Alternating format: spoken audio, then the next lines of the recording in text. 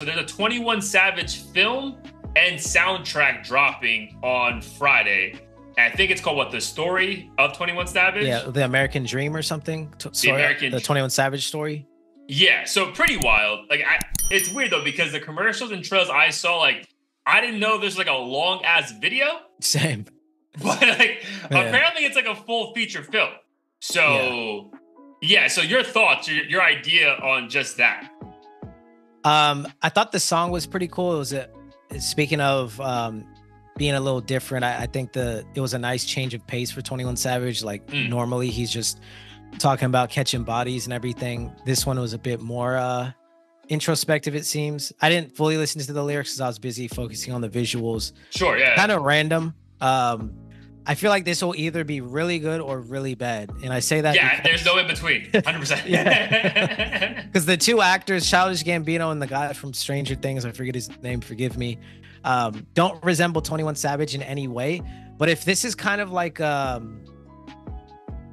almost satirical in a way, then I think it could go really well if it's not like taken too seriously.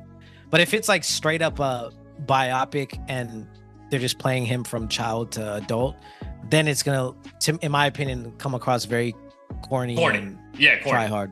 Yeah. Like, this has a very fun, which I think is why they probably are like, it's almost like a shock drop, right? I think if you give people too much time to think about this, they'll be like, wait, what the fuck am I getting excited for? Kind of a thing. But yeah, I'm excited for it, bro. Honestly, like, dude, I think 21 Savage isn't even 30 years old yet, but bro, his life seems pretty wild, right? To come from London, to leave, to not be allowed back into the country until your late 20s, like the shit he's achieved financially.